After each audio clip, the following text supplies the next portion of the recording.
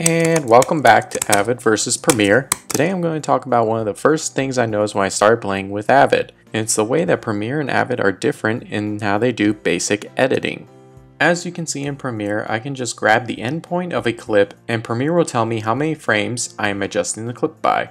I rely on this function quite a lot while working, especially when I'm getting into the weeds. See, in Avid, when I make a cut or add edit, I don't know if it works. In Premiere, it's usually more obvious. Did it work? Okay, I guess it worked. Thanks for making it simple, Avid. Sponsor my channel, Avid. See, in Avid, you can't just drag the end of a clip like you can in Premiere. See, I'm trying to do that right now, but of course nothing is happening.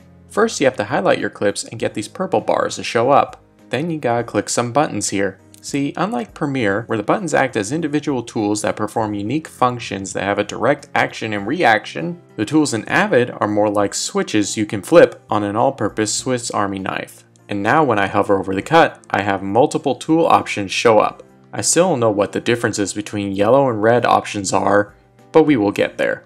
Kinda neat, but also not really obvious. Most apps usually go with the one button at a time for the user experience. Also, the frame count is up here in the Composer monitor, as opposed to down by the clip you're moving, like in Premiere. Anyways, that concludes this lesson. See you next time!